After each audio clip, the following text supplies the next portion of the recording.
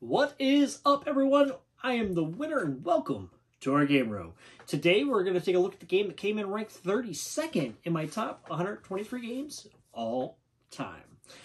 Today's game is kind of one of the, everybody has a game that they really, really like, and it's not the most popular game, but they sing its praises. I think this is my game of that type. That game is City of Gears by Gray Fox Games. Now, for some reason, this game, I just love this game. The look, the feel, everything this game has to offer, I really enjoyed the whole package.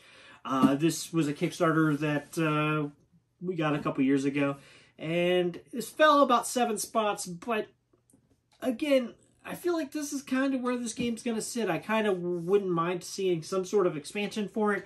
I know this is a reprint of an older game, and that older game actually had a couple expansions, so I'm kind of hoping they kind of keep going with this, but unfortunately, I don't feel like it sold super well. So I don't know if they're going to come out with an expansion for it, but we'll see. Basically, in this game, the theme is that a wealthy entrepreneur decided, you know what, we're going to make this amazing automated city. So he started construction and all this other stuff, but then he unfortunately met his demise before it was finished. So now you take on one of other corporations that are making automated robots running into the city and then trying to build it up. And then, of course, you're trying to get the most points and as the city grows, you flip over tiles, and each tile has its own special ability. You build little these awesome cogs, these little plastic cogs you get into it, and you can put them down it makes bridges for your robots to kind of slide through to go to different buildings in your city.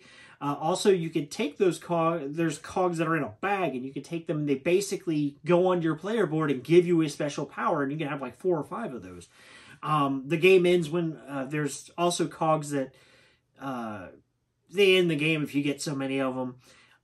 The game is super fun. I really enjoy this. It takes an hour for 4 players, I mean.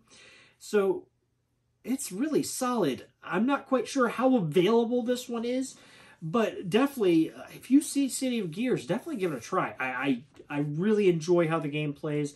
You basically have a set number of actions. You go out and you do stuff, and you can clash with other players and try to destroy their robots as they try to do stuff. You're making more robots. It's just a solid game. It plays a little differently than most things I've played, so I really enjoy City of Gears. That's my number 32 in my top 123 of all time. So come back tomorrow, we'll see what number 31 is. So as always, thanks for watching. Keep playing and keep winning.